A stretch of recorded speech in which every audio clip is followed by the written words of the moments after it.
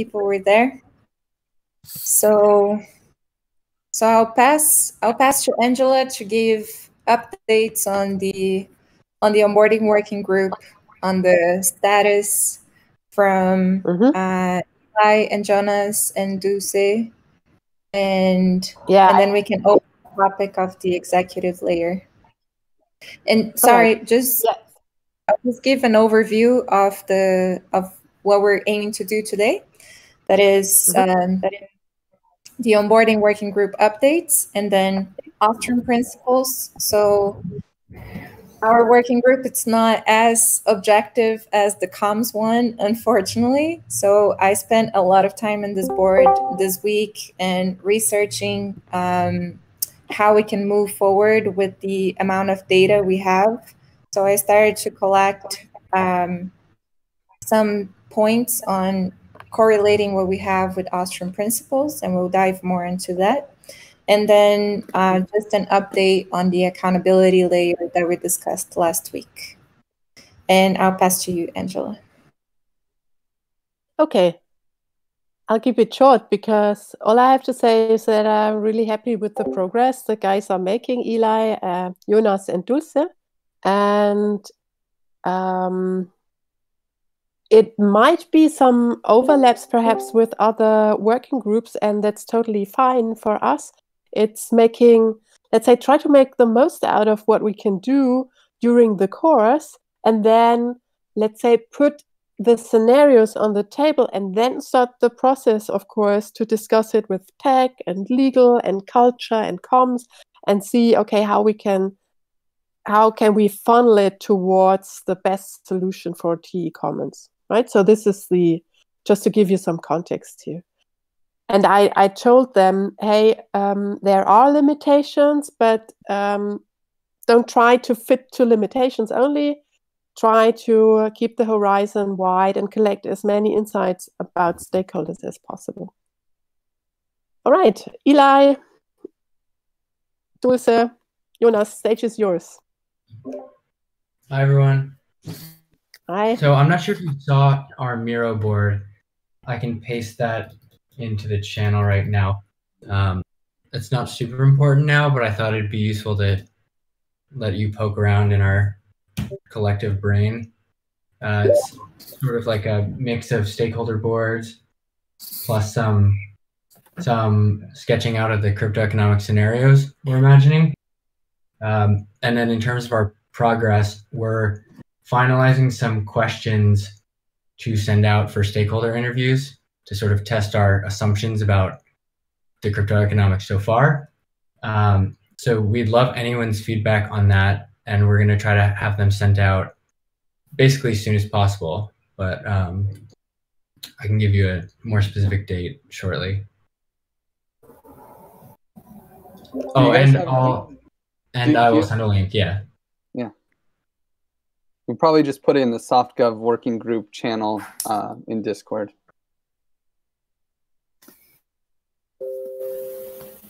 And I can put it in there. And feel free to add any other questions that are relevant for you or get feedback. It's important.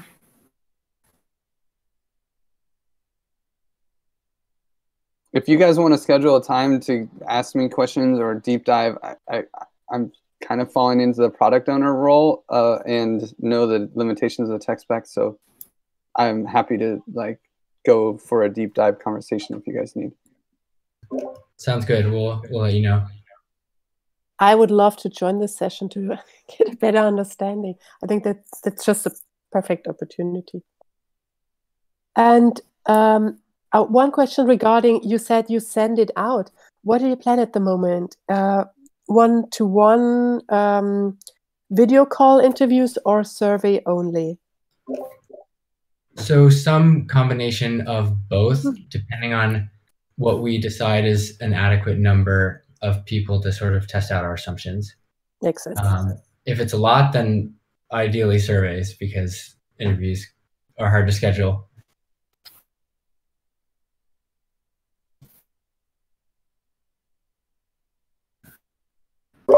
Maybe you can share your screen, Eli, because I think we need to ask permission for the board. So it might be easier if you. Oh, if you sorry. I can. Wait, the Miro board you need permission for? That's what you wanted to go through, right? Oh, I just thought it'd be useful to just to share it in case you were curious. But hold on, let me open it up. One sec.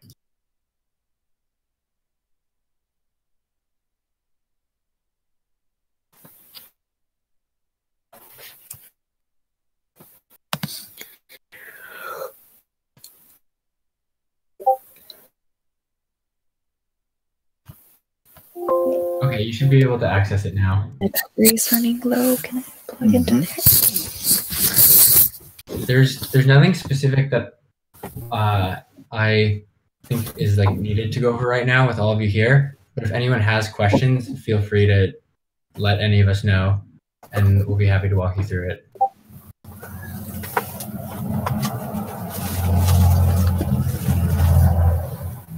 Sorry, I'm a bit lost. So I am in the soft governance and culture board, but what we need to do is like the Ostrom principles.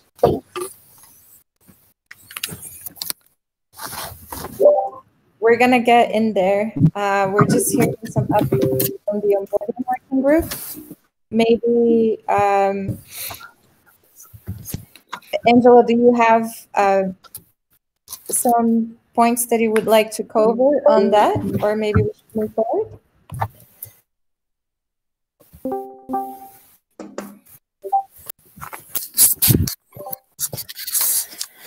Anything? I mean, it's up to Eli to give us an overview, or I'm not sure what I can add here. I mean, I'm happy to pass it to Jonas or Dulce if they have anything specific, but I think we'll go in more detail, like into the cryptoeconomics once like we finalize the questions and we're a bit further down. But for now, it's not really a hard need. I mean, I can briefly share my screen and go on Neuroboard and show what our priorities has been.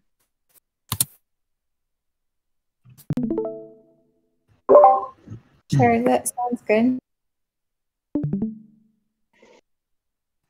So in general, I think the biggest challenge we had with this process is to specify what the TE Commons is going to be actually used for. For instance, in the stakeholder document, Angela and others added multiple scenarios where it could go, how inclusive or exclusive the TE Commons might be, and so on. So our challenge, there has been a lot of work about the vision of TE Commons, what the purpose should be. And so the challenge right now for the stakeholder research is to see what specific things should the TE Commons do.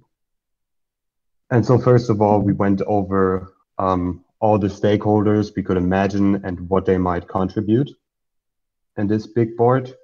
I think there is no value right now to go over all the details, but this is basically how we started out.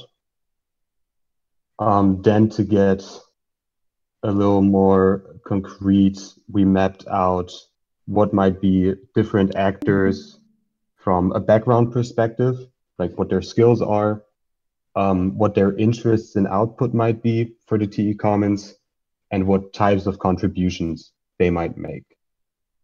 And we mapped out all of this. So in the end, after the interviews, we can inform our stakeholder boards, our expectations with this.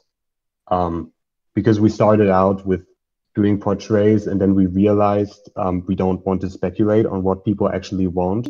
We want to first go into these interviews and then inform with the material of the interviews this research. And so in general, what we have been doing till now is generally brainstorm and map out what could be the specifics of what the TE Commons is used for, going more into detail than the general vision that was already worked on extensively.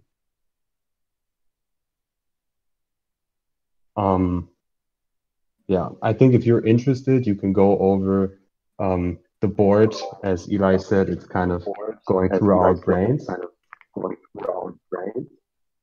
But I think that's a good update where we are right now with the process. Awesome. Thank you. So, so now we can go to challenges of executive layer. Yeah. I just want to briefly highlight what we've been discussing in the last couple of days on executive layers. I hope you can see my screen now. Can you? Can you give me any signal if you can see my screen? Okay, brilliant. So I've tried to collect the question on an executive layer popped up when I was reviewing, okay, what should stakeholders do? What can we do with the technical setup we have at the moment with voting and distributing funds? Then there is still something that Jessica, I guess, phrased like, okay, there must be somebody to clean up after the party. And you could take it like that. So there are still tasks that might not be taken over by anybody at any time. And I've tried to make a summary of examples of such tasks we should take a look at. So, for example, an interface to outsiders for signing service contracts to non-members of the community.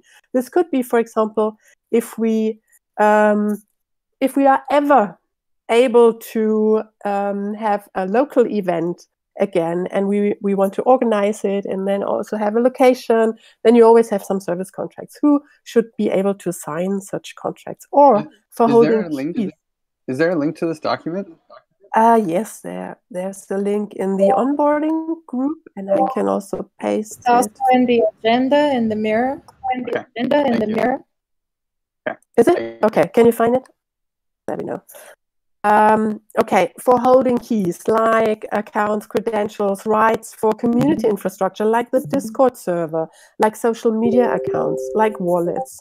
Then for holding assets like the Twitter account as like an asset with all the communities we collected, the YouTube with, I guess, at the moment 650 registrations, the web domains, platforms also like the Token Engineering Academy. Then for preparing votes, putting together all information required to take a decision. For example, okay, now we are mostly focusing on proposals, like what do we want to fund? But there might be also proposals how to take the next step in the smart contracts for decision making. Now, in case we require specific expertise, we can't out of reach in our community, so that we don't have a contributor signing up for let's say for a smart contract audit. Who is preparing the votes here, making a recommendation or providing all the information necessary to take a decision, right? Or if we need to onboard legal or other advice beyond our community. Then, for example, solving issues, whatever it might take, I call it community maintenance. So those tiny little things like the website is down or Praise doesn't work or a logo is not available. Tiny tasks that nobody is fond of taking care for, perhaps too tiny to push it to community voting. Or take emergency decision when a quick reaction is required in case of a hack or a bug of our bonding curve. For conflict resolution and enforcing community rules, another aspect. As a custodian, if he needed, holding funds in fiat and crypto. As representatives of community members, if community members are lacking bandwidth, or taking care that proposals are executable. So are there any policies to make sure that it's not only that the end of a voting process is not the voting itself, but delivering on proposals? And I all these tasks, it's a list, perhaps it's not even complete. The thing is, I found that many people at the moment are just assuming that there will be some management of the community, but this kind of some management is just not growing out of thin air. We have to make decisions here, and I just wanted to highlight that these are areas where I see a need. It might not be one layer, so not 3 people responsible for all those tasks. We might have different entities taking over such responsibilities, but I guess it's worth discussing it. Yeah, this is great. Thank you so much for making that list, because this falls a lot into the boundaries of the system, the role, so many questions that we do have, so many self-governance. And does anybody have any questions? Maybe 1 or 2 minutes of questions to this document before we go to the Ostrom principles?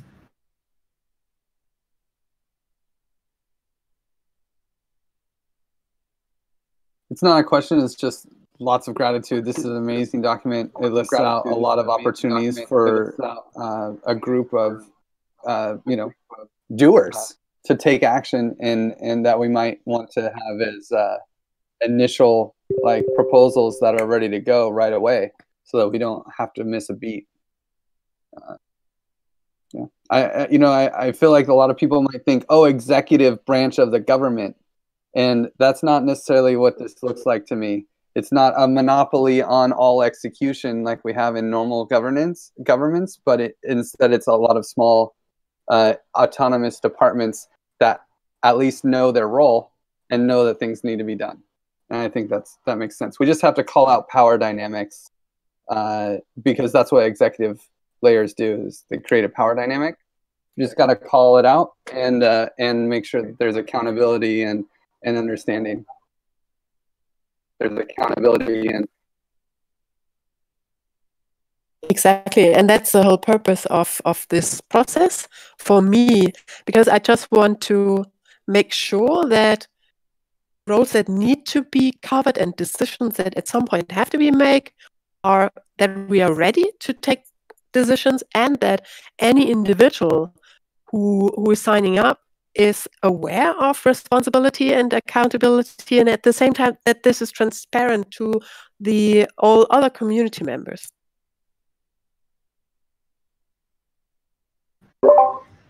I think this is a great use for the Notion or the ClickUp, some type of tasks tool.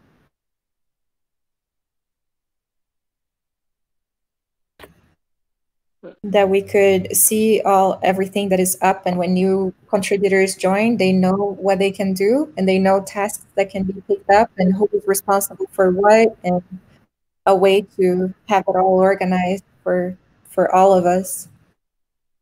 So maybe it's something we can discuss in our next call, in the community steward call. All right. 2 questions. Where can I find this document? I didn't hear that. I just posted it. I put it in the SG this Tech SoftGov working group channel. In text, okay. Great. So I would like to jump into a review of Ostrom's principles.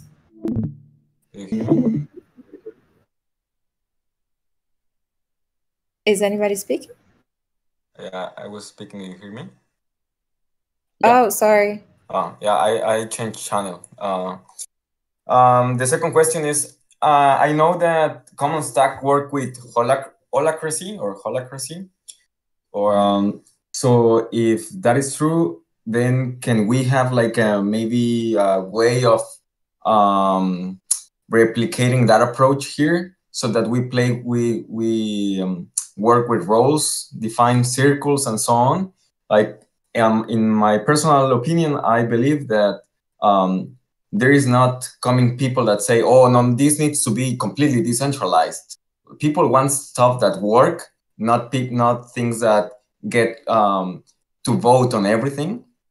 So my approach on this is to have these executive layers and to have people that take decisions that are in the place to take the decisions, like they know how to take decisions, but at the same time that anybody that is a trusted person can say, hey, that vote or that decision, I think is not that way. So that can argument against any decision taken.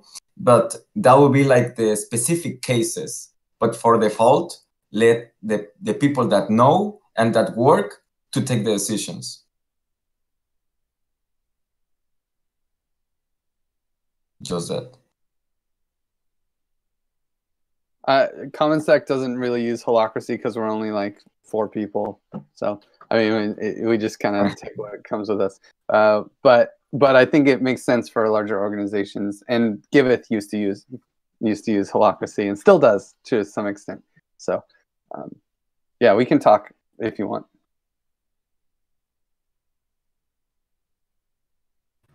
Yeah. Okay, cool. So I'll share my screen and bring you guys to this board of Ostrom principles. Oh, sorry. Can I ask one question? Sure. To Angela and friends from the TE Academy, are you planning on drafting from this research initial proposals as options for the parameters around the launch and what stakeholders we would like, or is it going to be like more like a drafted recommendation and you'll open it up to different proposals? The next step in the process? So I think the plan is, To me, sorry, I think the end plan like this. I mean, first of all, so the result as stated in the manifesto are 3 scenarios. What I don't want to do is that we just take the scenarios, put it up for voting without any further discussion, because I can't hear for some reason. Is that just me? I should be on. Yeah, I can hear. Can you may have muted. You can individually mute people, and Angela had some feedback before, so you may have already muted her. Okay, test. 1, 2, 3. Can you hear me, Jess? Check. Okay, I hope it's fine. Yeah, so what I don't want to do is just taking these scenarios, put it up for voting, and that's it. I'd rather then, if we have the scenario settled, go into a discussion, align it with comms, tech, further also legal and soft culture, so that we have a solid result supported by all working groups and not randomly voting on scenarios.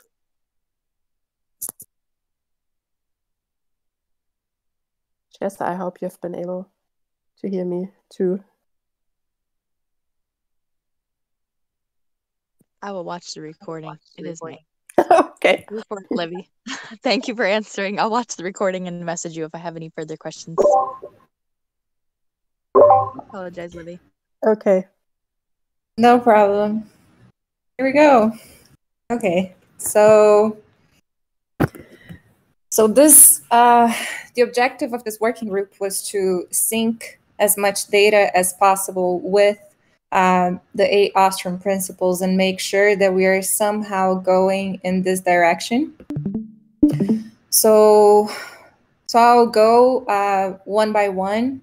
They are quick, and I'll point the places where there are space for us to have discussions and where I think it's mostly missing information right now.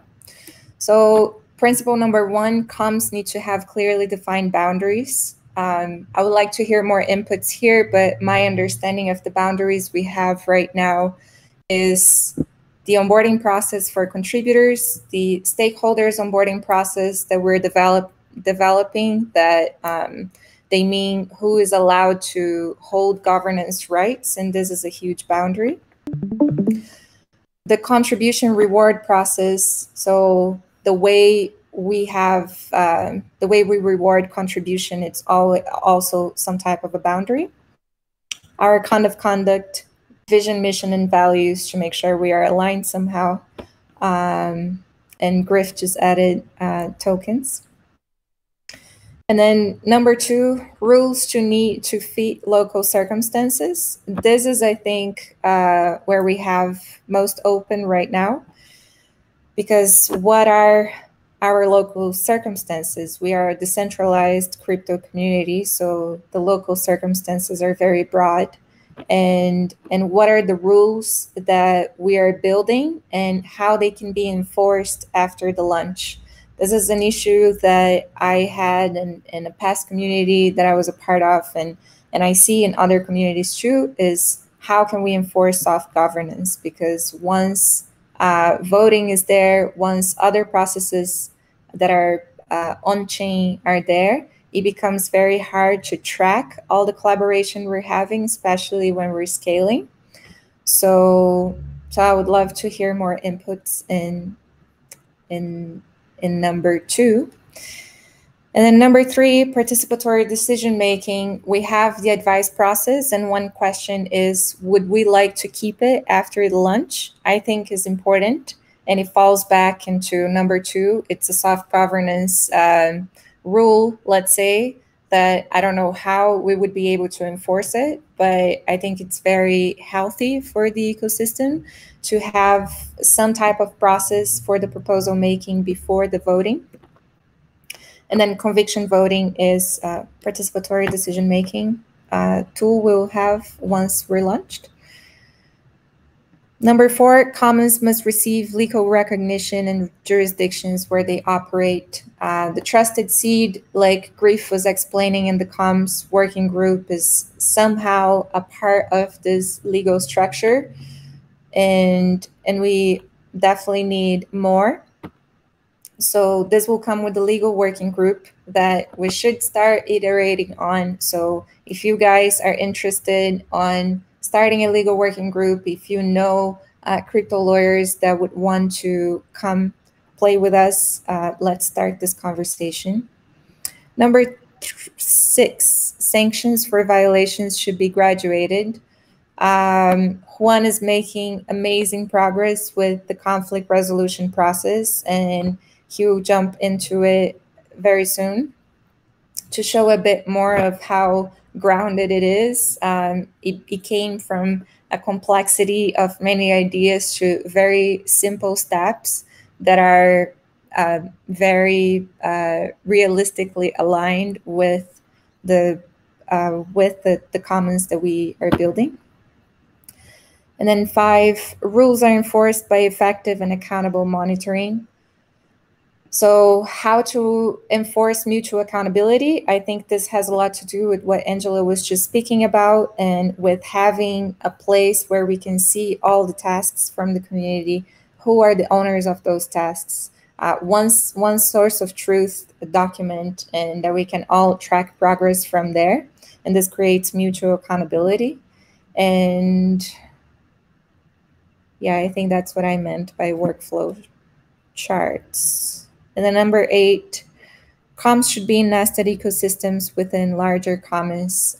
We are inside of the Ethereum ecosystem, and we're also developing DAO-to-DAO relationships, which will create ecosystems inside of ecosystems, and we can create a mutual support relationship from there.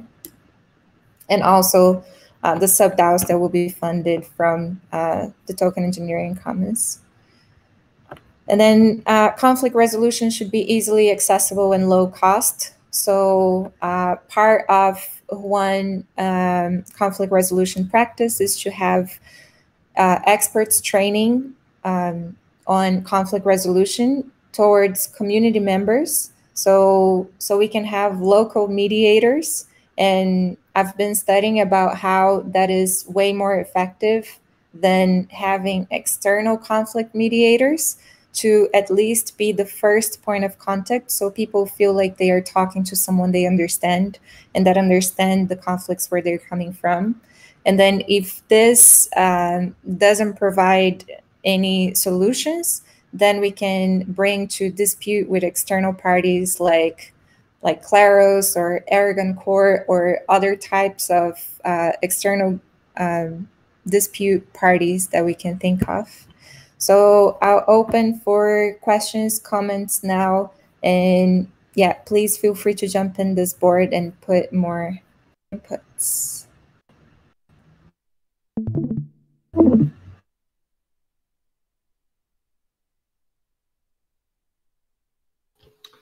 Just a thing, can you hear me? Regarding the legal, do you know of legal hackers? It's a network of people interested in law and technology. International one. I will put it in the group. Okay. Awesome. I don't have any comments for now.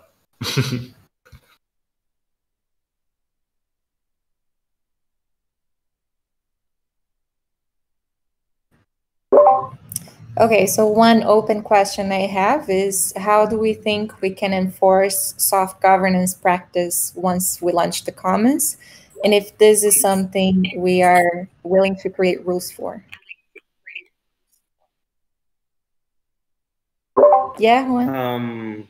Livia, I think that yes, we can, because well, this weekend we were in a blockchain and crypto law lab, and that was a big question. Like, what is the difference between social law and traditional law?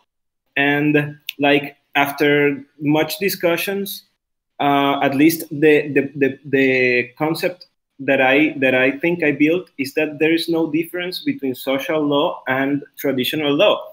I mean, like as in a sport game, there are laws that are only applied to that sport, and if you're not playing that sport, that rule don't apply to you.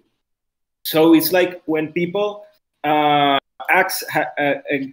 it gets into our community, they have to accept the rules that are marked, and that everyone has consensus on them.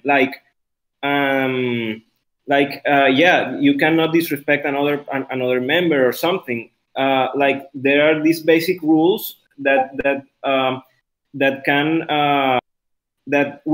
with consensus can be legitimate. I agree 100%. And the challenge is, okay, we have these rules, but then anybody can submit a proposal, let's say. And the hard governance is open in a sense. So if I go there and I submit a proposal and I don't know of the soft governance rules of this community, and maybe other people will vote in this proposal, like, what would make community members not vote in a proposal of someone that is not aligned with the soft governance rules? I think the biggest thing here is that these governance rules are understood by a vast majority of the crew and ideally written down, so it's easily referenced and accessible. I think that's the big difference between social law and regular law. It's that regular law, it's all written down, and there's specific people that are appointed to judge whether it's right, whether it's true or not, and there's a whole system in place. Whereas social law, it's sort of, I don't want to say mob rule, but sort of, right? Like, where there's a general understanding and people can see this vote, this proposal for something that they know is not part of the mission of the token engineering commons, and they can confidently, vote against it, or even write in the forum, this is against the proposed like rules. And if you really want to do this, then here's the system of how to change the rules. Because that's one of the Eleanor Ostrom's main thing, is that one of the principles is that the participants of the systems have to be able to change the rules. So sometimes something that is against the rules might be important to do for our mission. Yeah, Santi. Yeah, in other DAOs I've been participating, they force you to sign their constitution when you apply to be part of the DAO. And unless you accept it, you are not a member. You cannot become a member. I know it's kind of tough to, think of all the rules that we may have, but at least start with an initial document. It can be a living document. We can update the document whenever we want, and you will have to re-sign it again. But at least there's something we all can refer to whenever there's any kind of conflict. And that is a way to avoid subjectivity in the exposure of the facts, because people shouldn't be applying to subjective ethics, but to the ethics that the organization is promoting. I would really like to like present a little bit of the idea, because I want to hear a review of like this draft that I've been trying to put together and ground with some ideas and make it simple. So just can we give Fabian a chance? He was about to say something, and then I think we can probably change the topic. If that's okay. Yeah, thanks, and Juan, it is. I liked what you said. I just want to point out that this may be a very delicate and nuanced topic, right? We can say, oh, we've written the ethics down and it's fine. And in a small group where we are now, that works fairly well. Yeah, I hear my echo, so somebody's hearing me. So basically, you want to have a fairly explored understanding of what principles you want to be guided by. It doesn't mean that it needs to be like regular law, that everything needs to be nailed down in detail, but you want to have some kind of referent of what principles that you're guided by. Also, when you grow, basically, what if this group is at some point only making up a small minority of like a much larger pool, and you want to be able to change the rules because you want to be able to adopt for future unforeseen circumstances, but you want to be sure that this is done in a safe way and that it's not arbitrary, suddenly, a large group comes in and starts to derail the thing. So these are very, very subtle and delicate topics. And I just wanted to kind of put a little bit of emphasis, because I agree with what you say in nature, but when you deal with the real world, it may quickly get like quite a bit more challenging than it may initially look like. But I'm very curious what you're going to share. Well, yeah, I totally agree with you. And I think that's why there must be a clear definition of the values and the ethics of the organization, in order so that would be like the common language for addressing the issues. Okay, I'm gonna present like a little bit of the idea. Abrir preferencias del sistema. And Livia, did you want to time box one? Yeah, I'm so upset I couldn't hear. I'm so upset I couldn't hear. Juan, you have 5 minutes. You I think it's enough, right? Yes. Well, I won't share my screen because I would have to reboot the application. So if anyone wants to join the document, the link to the document is in the Miro board, is in the Discord. And basically, well, the name of the proposal that I've been thinking about, and I've heard that the people like it, is gravity, as the energy that keeps matter together when things start like pushing away from each other. And yeah, like, I think that in human logic, the veracity of something is related to an earlier presumption of truth. So the dynamic that is suggested has to be legitimated as a common agreement. Where, like, as I mentioned earlier, in sports, when you play a sport, you accept the rules of that sport you are playing. So trying to address and following some of Ostrom's principles, I propose that there should be transparent human monitoring. That should be like this group that should have like that should address power dynamics, but there should be rotation in this group because in other way there could be centralization of power. There should be like graduate exemptions and easy access for conflict management. So for the graduate exemptions, I propose something also like in sports, like yellow cards and red cards and verbal warnings. Like there are these common issues that can be easily addressed. For those, there shouldn't be like a long process or like a complex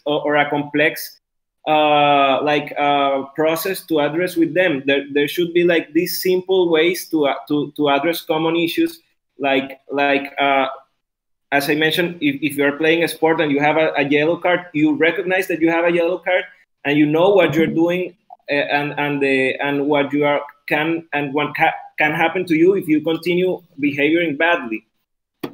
So yeah, it's like a way to scale these sanctions that could start like light sanctions, medium sanctions, and they're like these red cards where privileges can be removed, like removing some CS tag tokens or banning for community calls or even requesting for an external arbitrage if a decision cannot be taken between these members.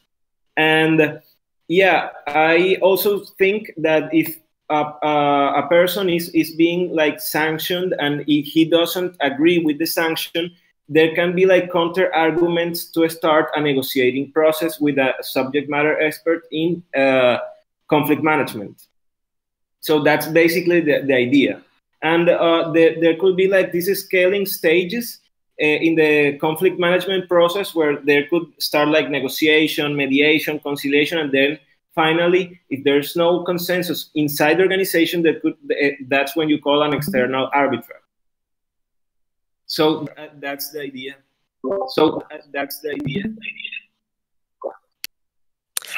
I have a question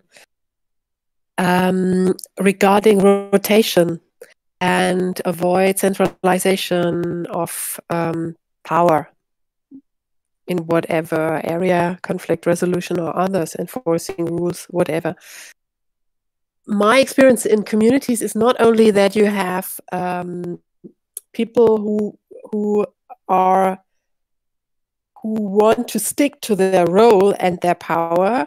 It can also be the other way around, that you don't have anybody who wants to take over responsibility. So what can we do here? Just imagine we have we start with a conflict resolution group and have, I don't know, 3 people, and in the course of 6 months, those 3 people, well, don't have the bandwidth anymore and just quit, and we end up with having anybody. Is this also somewhere covered, or are there ideas how to deal with that? Well, I think those are where I need this group's guidance, because like having this idea, but I would really like to have it really grounded and polished with everyone's expertise. I think that some of these parameters are arbitrary. Like maybe we can have a rotation like every 3 years, and like people, the person that passed these 3 years cannot join the group for a period of time, and then he can join again. I mean, these are things that should be like agreed between us, because that's what gives legitimacy to them. I think in this sense, I like the approach of training members of the community to become conflict resoluters, because and maybe there could be a reward for that and an incentive for people to participate in these courses, because then it touches into the intrinsic motivation of, like, maybe there is a conflict that people feel somehow closer to, that they would like to solve, and then this would naturally gravitate between multiple people and not be just one centralized group. Yeah, and we also have certain. That's an interesting element. Yeah. We also have certain examples where this where we can draw from the real world. For example, historically, the First Nations, they had the mechanism of, well, essentially they were vibe watchers. So they basically had a group of people that were just, they had a rule where one of the basic rules were that you had to come from a place of peace, right? You couldn't be participating in proceeding, but if you get upset and angry, they say, like, that's not a sound basis to make any kind of judgment or any kind of proposal. So first you have to come back a bit more to center. And they would have vibe watchers, the people that would basically, like you said, they would basically flag people, and then they would be suspended from interacting. They could still participate, but they had to, even if they lost a loved one, for example, and there was a perfectly reasonable reason why they would go through grief, for example, that's fine.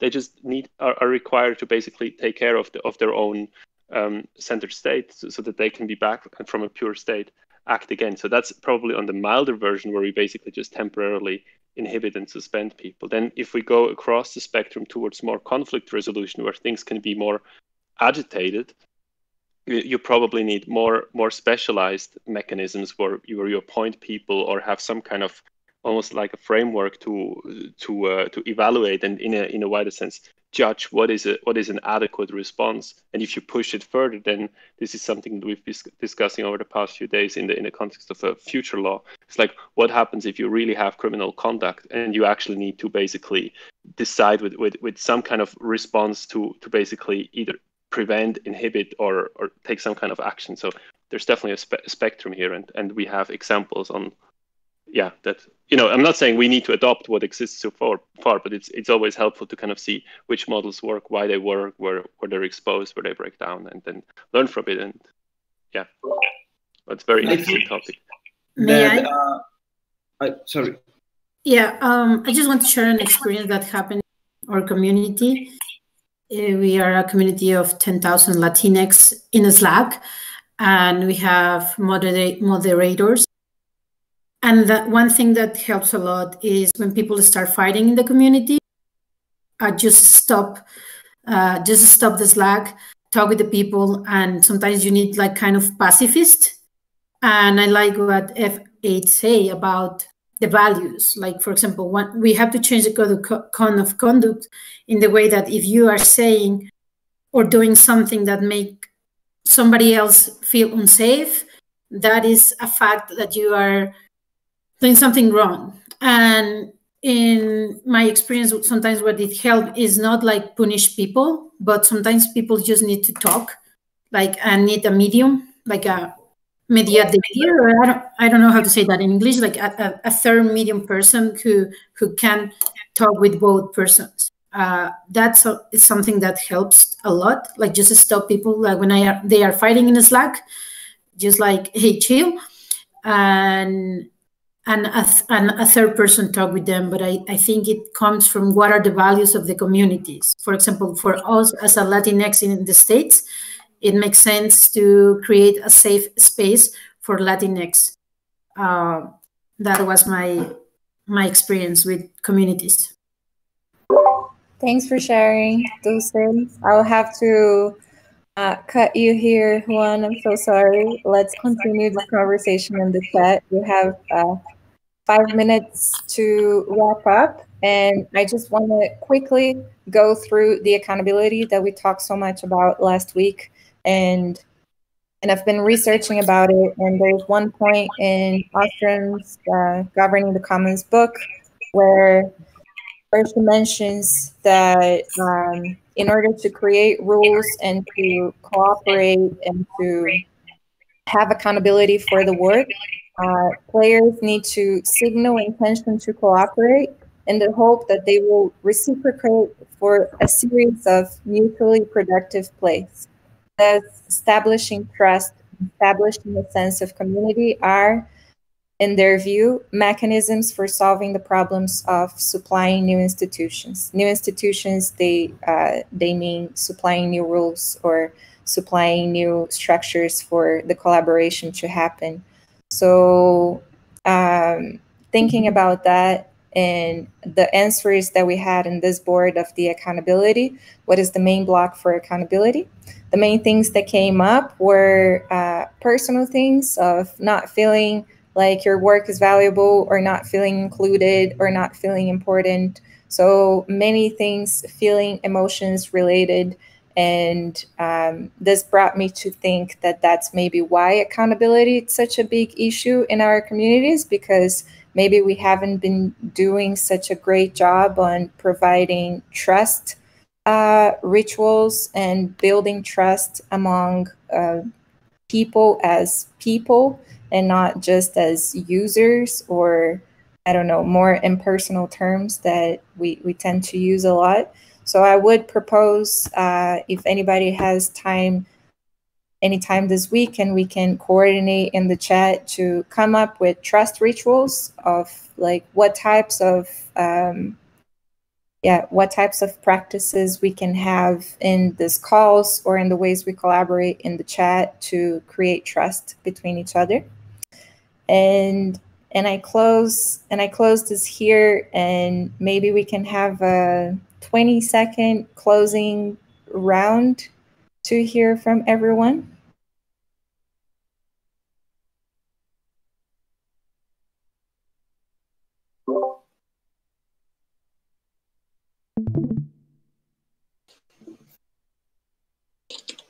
Well, I can start.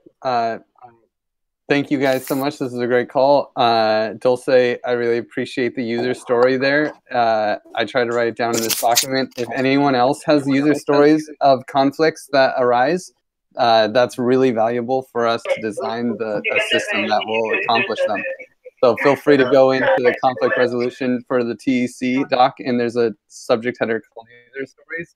Put something in there, and let's make sure that we have a system that will address those conflicts. I'll pass it to Angela. Okay, yeah, a lot of material to digest. Happy to take a look at the conflict resolution as well, and trying to catch up with everything that happened in the other groups. I pass on to Manu.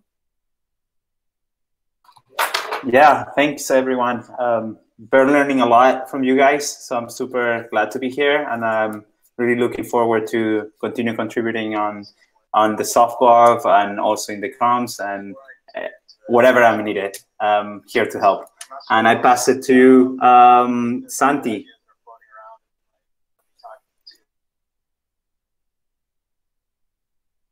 Hey everyone, thank you. Bye. Well, I want to thank everyone. It's awesome to see all the information that's being created here on the group and trying to catch up with everything.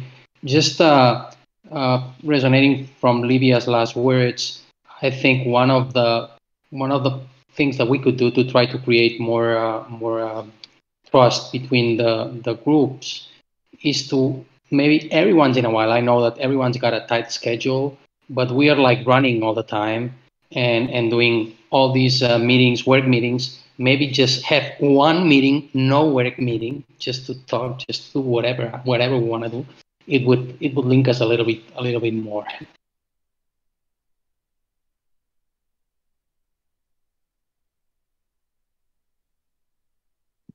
And I'll pass it to Juan. Thanks very much. I feel like I'm honored about all these amazing people, like listening to some of my ideas and reviewing. So I'm very happy about all this work, and I'll pass it to Dulce.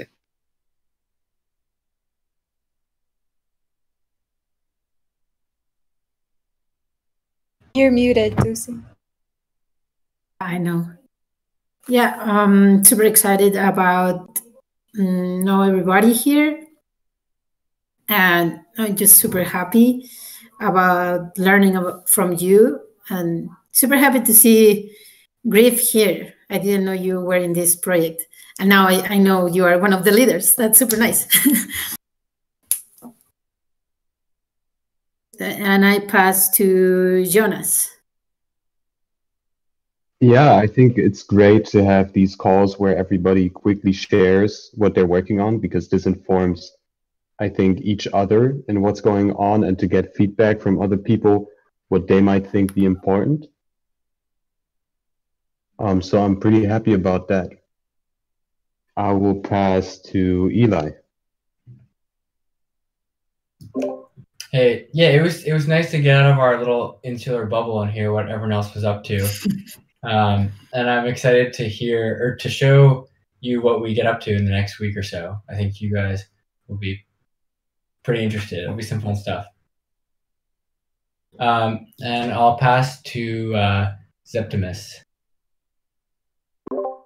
Thanks for I'm a bit nervous. I think like the thing we were talking were awesome. Like I really like what I think it's Juan say about like when you are like when you misbehave and you have like the red card and yellow card, red card. So that helps people to understand to understand they're behaving wrong, and it's a very nice thing like to change this behavior. I really like that idea, and thank you for the learning. And I'll pass to Anderson. Hey, thanks, Septimus. Good job. Yeah, I just wanted to say good positive reinforcement to everyone. I think this is the right track, this kind of workflow that's been established in the working groups and the channels. Everything seems very focused. And yet, like you said, we can all come together and get out of our bubbles together. So yeah, I just want to give everyone a pat on the back. It's easy to be hard on ourselves, and because there's such a big impact to what we're doing. But I don't think we can go wrong this sort of weekly progress. Like every meeting I made, and then the data collection too. Like there's always documents being produced. There's always everything's being crystallized into sort of actionable takeaways. So I just want to say good job, everyone. And I'll pass it to Angela, did you go? I already did, but thanks for the kind words, Sean. Thanks. Yeah. How about let's see, H Besso? Thanks. Yeah, I'm Humberto. Yeah, I'm really excited about everything that is going on here. It's the dance has been amazing, and it's a great team. So let's keep the good vibe. I was also doing the LinkedIn. I just shared it to Jessica so she can look at it, and later we can give the authority of the or the representation of LinkedIn to anybody that wants it. Yeah, cool. Have a good night, everybody. I'll pass to Jess. Thanks, Livy. Yeah, I just wanted to say there were two things. What Livia said about the human side, we've been having many discussions, and I'm very interested in finding ways for the rituals. And one of which I'll mention as a sneak preview, but we're not quite there. We're planning a happy Praise-Giving celebration for aligning with American Thanksgiving week. So we'll be sending something soon so we can have like a year in review, state of the non-state, and people can sing. I want to hear some like Latin songs. I'm hoping people will not be shy and bust out their guitar and just like sit around and share what people have been doing this year and praising people, and also letting people share poems or have some time for this open sharing, because Santi, also what you were saying, I think this is important, and it is a challenge, and what we have to figure out in virtual communities, how to feel like we are together.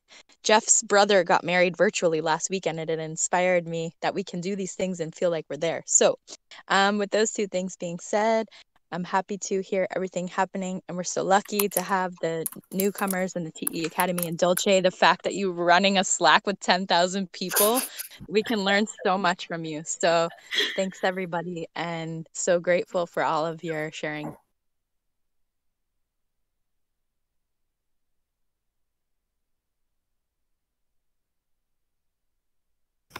There's I think Fabian still needs to go. Yeah, Fabian. All right, sure. Yeah, so I again, a lot of amazing content in here. I'm very much down for the legal group that was brought up, and Juan also like pursuing that direction. You know, if there's any way to contribute, to participate, I feel that's very, very valuable, and very down for that. I like the idea of hanging out to gain familiarity and kind of develop that kind of social. It was brought up in the context of trust, and that's really wonderful. I do believe that there are additional layers required to kind of make trust scalable from a structural point of view. And because we have to understand, or at least I believe that for trust to emerge, there needs to be a certain degree of vulnerability. And I mean this, you know, in the widest sense as a kind of exposure. So technically we can almost think of the opposite of an LLC, right? If you have shielded liability, then you're structured in a way which kind of you create a kind of a separation from exposure. And while it's very important to make things safe, we are in the crypto space in generally a little bit top heavy on, you know, sometimes almost bordering kind of towards a paranoid approach of like making everything super safe. And then that creates this extreme isolation, which is necessary for some very critical cases, but it needs to be balanced. And so there are kind of probably new designs that need to emerge and to be developed to create a social kind of exposure so that we have a network of trust that can be experienced. Anyway, I was very glad to be here. And yeah, I think I was the last. Otherwise, next, please go. Jonah still didn't go. I think I already went. Craig hasn't. But Craig hasn't. Julio. Hi, Craig here. Kudos to all. Where to start? I'm just sponging everything up, learning so much, but also very interested in seeing the survey work out of the. That's going to be a gold mine. Again to everybody, and anybody left? Julio, Quarto Julio? Yeah, I don't have so much to add. I'm very happy here. It's a very interesting and community with a lot of potential, because there are a lot of interesting communities and a lot of beautiful and pleasant communities, but this is both interesting with potential. So I'm very excited about the future and also happy about this present. I was just thinking that everybody I want to make an intervention, I say like, no, it's a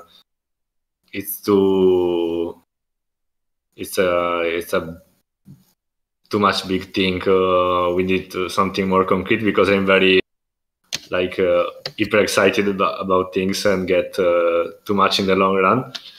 And so it came to mind to me that could be nice in the soft gov group, that is the group about the governance of the whole community, to know our personal defects and to communicate it to the others.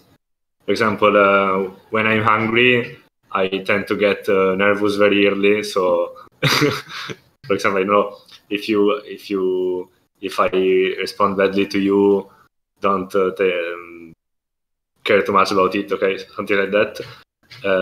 Beyond, as we are doing, to praise ourselves and be grateful for our contributions, also to know our personal recurrent defects. I think it would be nice, because I don't know, maybe someone is too logoroic, or someone is the opposite of being too theoretic, like super concrete, and I don't know, just a thought. And nothing. There's anybody? I'm super tired. Sorry for my English that is not working today. Your English is great. Thank you, everyone, for coming. And we're going to hang out here, Griff, I, Angela, Jess, and Craig, for our community steward call.